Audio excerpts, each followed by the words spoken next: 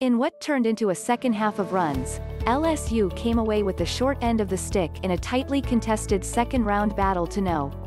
1 Michigan, losing 86-78 to the Wolverines.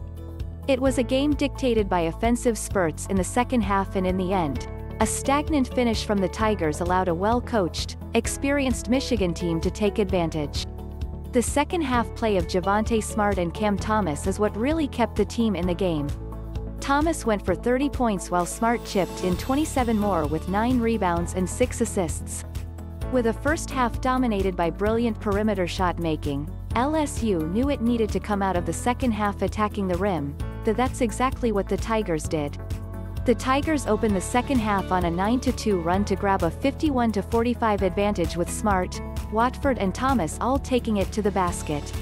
It became evident this game would come down to a game of runs.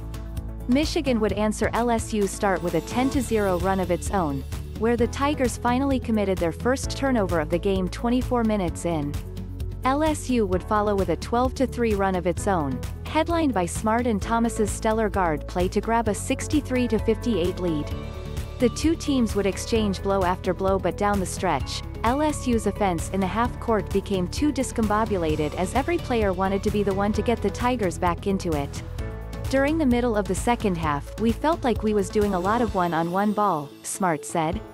All year that's what we've been doing all year. So we just tried to pass the ball to each other, play as a team, continue toplay as a team. Hit some shots, but they hit some big shots. They hit a couple big shots. LSU went without a basket for over 8 minutes, and as the Tigers' offense stuggled, Michigan took advantage with some dagger threes, the last of which was from Franz Wagner, which put the Wolverines up 79-70 with 3:27 to go. Wagner was great down the stretch, scoring 9 points over the final 4 minutes of the game. Another area that hurt LSU was the disparity in bench points, as the Wolverines outscored the Tigers 26-2 in that category.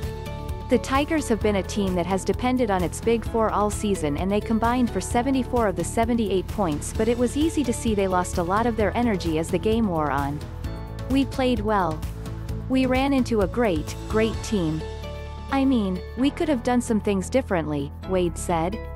We could have made a few more shots, finished a few more in the lane, had a few better switches defensively. We certainly could have won the game. I can't fault our guys' effort and how hard they played. We were prepared and ready to go. We just couldn't sustain it for 40 minutes. Unlike their first-round matchup, the Tigers came out firing on all cylinders from the field. LSU started 8 of 16 from the field and jumped out to an early 13-6 lead, headlined by Cam Thomas's 5 for 6 start that saw him score 12 straight points.